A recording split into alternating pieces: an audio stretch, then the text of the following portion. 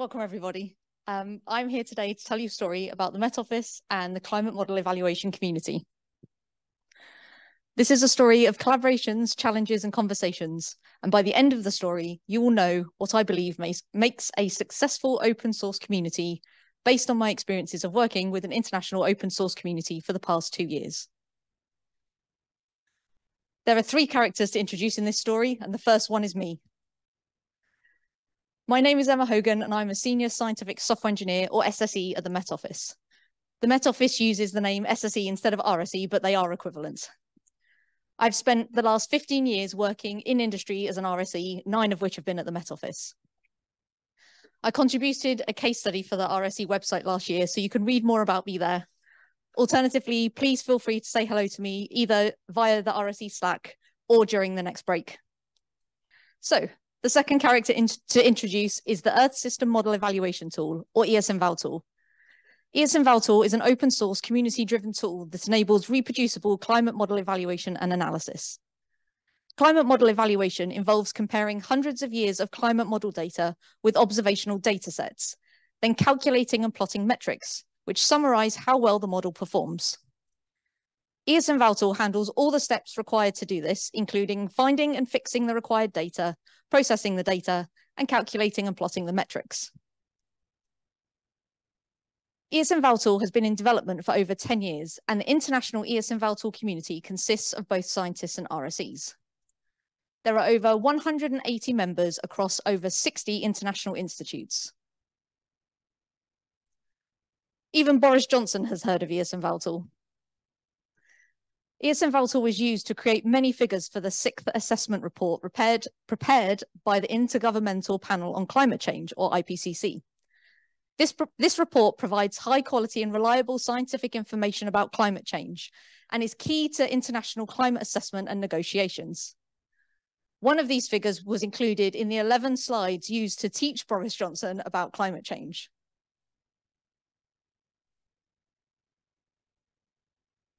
So I wanted to give you a little bit more information about the ESMValTool character, specifically about its community and how the community has evolved over time.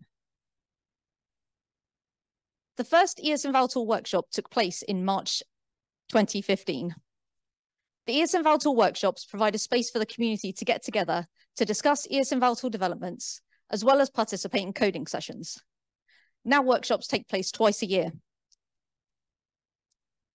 In February 2017, ESMValTool was made open source via a GitHub repository. This enabled all the expected benefits of open source. For example, enabling users to improve and contribute to the software they use, improve their technical and people skills, and be part of a community, which is the focus of my story today. A couple of years later, the ESMValTool Code of Conduct was introduced, signaling their commitment to creating a welcoming and safe environment for everyone, and explicitly expressing the fundamental shared values of the ESMValTool community. In March 2020, work began on the ESMValTool tutorial. 2 of the reasons why the ESMValTool tutorial is beneficial to the community is firstly to help new users get started with using ESMValTool, and secondly to help new developers contribute to ESMValTool. By improving the experience of new users and developers, they will hopefully continue to use and contribute to ESMValTool. Okay, so the first monthly community meeting took place on Zoom in May 2020. Every month, the community meet for 1 hour, and anyone with an interest in ESMValTool is welcome to join and ask questions. At the start of each meeting, everyone gets 1 minute to introduce themselves and say what they'll be working on and/or what they would like help with over the next month. It's a fantastic way to engage with the community.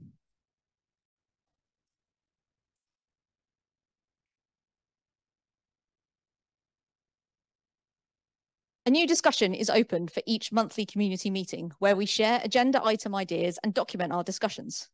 By making the monthly community meeting notes public and accessible, anybody who is unable to attend the meeting can easily discover what was discussed. And in addition, anybody can read past archives to get up to speed and participate. In September 2021, a new community repository was created to share community-related discussions and announcements. For example, announcing and documenting the monthly community meetings and workshops. This repository was created to separate the community-related notifications from other notifications from the high-traffic ESMValTool repository to encourage members to subscribe to the community-related notifications. While on the topic of documentation, I wanted to highlight ESMValTool's community-specific documentation, both within the Community Standards section under the Insights tab on GitHub, and also within ESMValTool's comprehensive documentation hosted via Read the Docs. For example, ESMValTool has a contributing file, which links to this page in the ESMValTool documentation. This page details the types of contributions that can be made, and I wanted to point out that the ESMValTool community value contributions beyond typical code changes.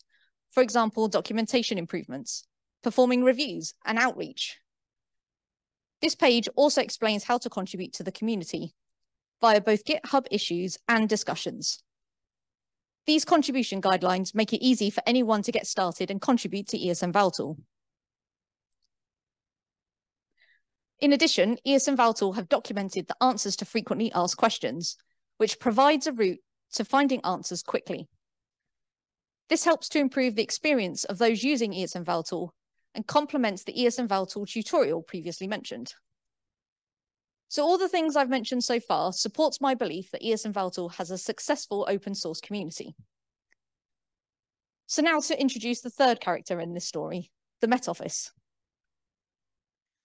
The Met Office is the National Meteorological Service for the UK. We provide critical weather services and world-leading climate science, helping you make better decisions to stay safe and thrive. At the Met Office, we use bespoke in-house tools to perform climate model evaluation. Unfortunately, the process of adding new code to our bespoke in-house tools is slow, and scientists find it hard. As a result, there has been little enhancement of the scientific capability of these tools for many years. In addition, the use of bespoke in-house tools acts as a barrier to collaboration on climate model evaluation code. This has led to us missing opportunities to benefit from science developed by the external climate model evaluation community. So now onto the collaborations part of the story. When we were looking for a tool to replace our bespoke in-house tools, we knew we wanted to adopt an open source tool so we could collaborate with the wider climate model evaluation and analysis community. We also had scientific, technical, and community requirements. For example, we wanted to adopt a tool that is actively developed by more than one core developer. We wanted to adopt a tool that can accept contributions by non-core developers. And we wanted to adopt a tool that delivers releases frequently. So going back to a slide I showed previously, ESMValTool has a core team of developers. And it was clear from looking at the contributors section under the Insights tab on GitHub that multiple core developers were actively working on ESMValTool. And for those observant people, just in case you were wondering why there was an apparent decrease in the number of commits since 2020, this was when ESMValTool version 2.0.0 was released and some of the working practices changed, including moving to squash merges.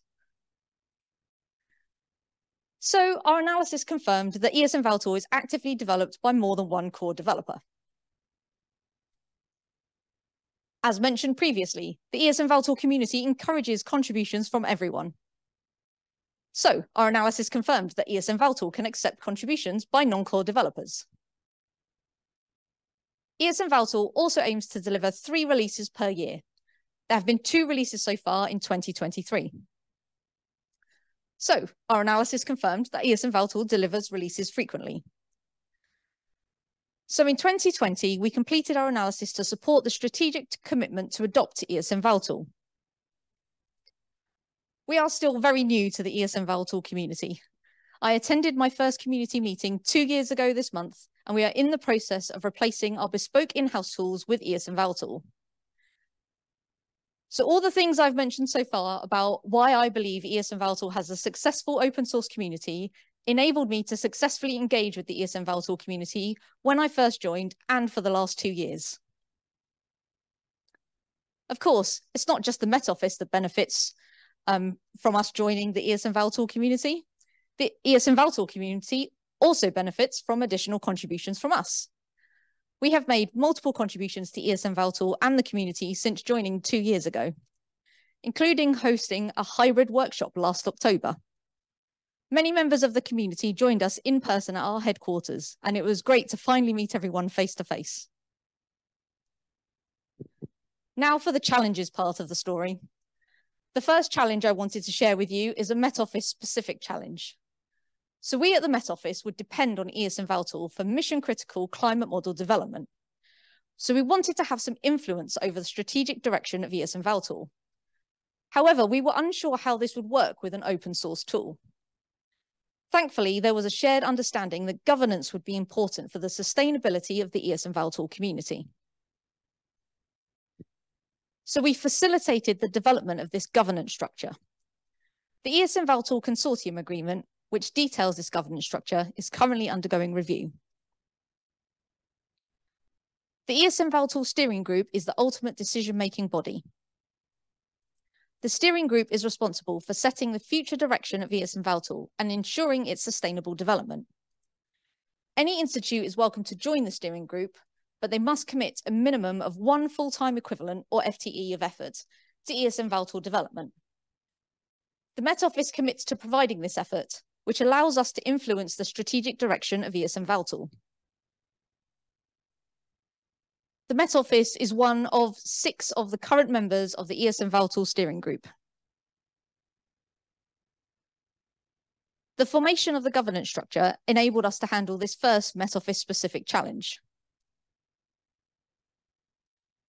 I also wanted to highlight the ESMValTool teams, since they are, in my opinion, part of the reason the ESMValTool community is a successful open source community. There are 3 ESMValTool teams: the scientific lead team, the technical lead team, and the user engagement team. These teams each have a specific purpose and focus, provide a central contact point, and all engage with each other and the steering group. Each of these ESMValTool teams have a corresponding team in GitHub, so they can be easily mentioned in relevant issues and discussions. Each ESMValTool team contains around 10 people, although not all of them are active, and there is some overlap. For example, I am a member of both the tech lead team and the user engagement team. So I thought it would be worthwhile to share some general considerations for the membership of ESMValTool teams, just in case any of you are considering implementing a similar governance structure. So the steering group oversees the membership of the different ESMValTool teams, and new members to an ESMValTool team can be nominated by the steering group or by other ESMValTool teams. New members are appointed by the steering group, and members are removed after more than 1 year of inactivity. So now on to the communications part of the story. I wanted to highlight how the tech lead team can communicate effectively. So due to the distributed nature of the community, tooling plays an important part when communicating. The tech lead team communicates using multiple different channels for different purposes. So the tech lead team have a mailing list, which is used for general discussions and as a contact point for those external to the tech lead team. The tech lead team communicate via monthly meetings on Zoom, where upcoming technical work is discussed.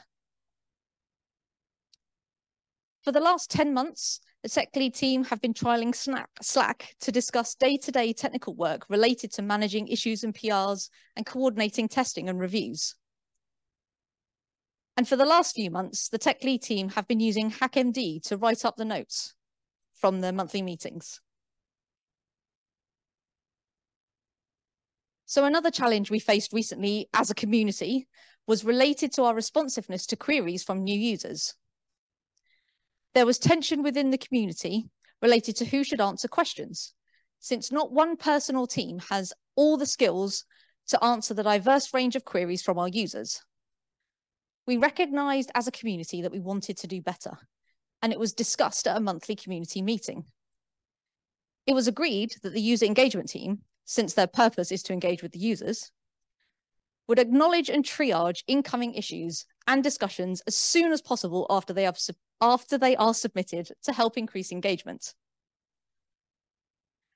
The user engagement team would redirect the query to the most appropriate team or individual by tagging the team or individual on the issue or discussion. We have been doing this for the past 6 months, and it has been going well so far. We hope this will further improve our community and new users will be more enthusiastic about participating. I believe this challenge was made easier due to the existence of the ESMValTool teams with their specific purpose and focus, and highlights one of the benefits of the governance structure. So to summarize, here are the things in no particular order that I believe make a successful open source community, based on my experiences of working with an international open source community for the past 2 years.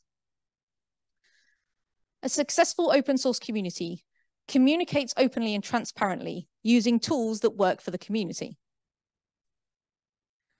A successful open source community provides the community with a place to congregate, both online via regular community meetings, Slack, a mailing list, or GitHub discussions, or in person, such as workshops, so the community can help each other.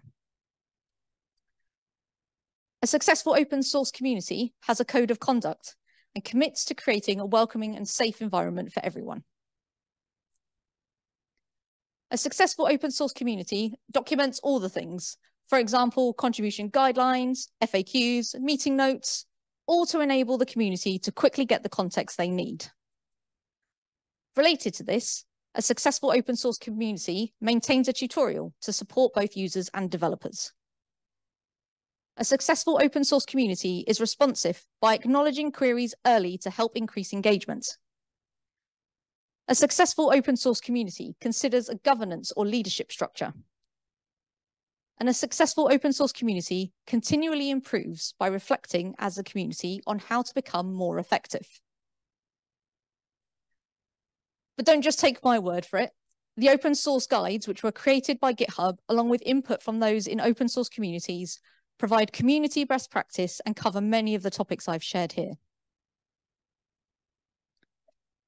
I hope you enjoyed my story of collaborations, challenges, and conversations, and I will leave you with what I believe makes a successful open source community based on my experiences of working with an international open source community for the past 2 years. Thank you. Right, so questions. So the first question we have there, do you have a community manager or similar role? If so, how are they funded? If not, who organises the community calls and how are they funded?